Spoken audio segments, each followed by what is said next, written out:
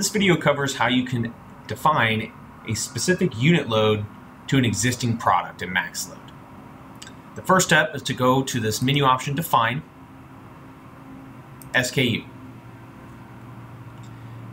Here I need to search for an existing product. I can begin to type it in, then use the drop-down to locate my item. Once I've selected it, I can come over here to this button, Create UL. In this new window, the first thing I need to do is select the pallet that I want to palletize the product on. There are various options by default. You can also modify and add your own pallets as well. We have a standard 48 by 40 pallet. You can change the maximum height, including the pallet. Let's make it 53 inches.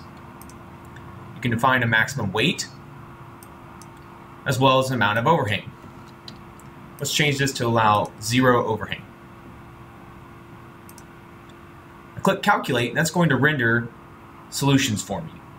MaxLoad ranks the solutions in order of efficiency based on how many cases per unit load it's able to fit. So all these top options here are able to fit 50 cases per pallet.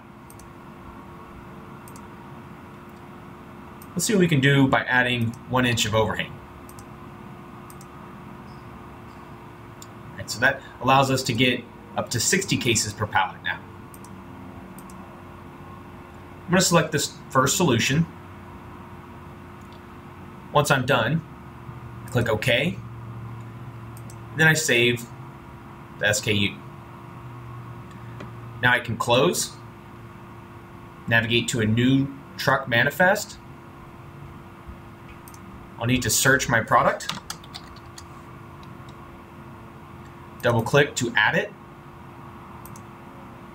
I'm going to put 2 unit loads worth of cases in the manifest, so 120. Select the trailer that this needs to be loaded on by double clicking. Now I need to go to this Options tab. And here there's this checkbox, Use Unit Loads. This needs to be selected. This adds a new column, UL, to the manifest list.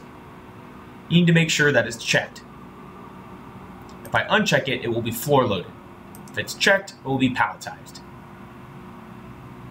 I calculate, and I can view my 2 unit loads worth of product on the trailer. Thanks for watching.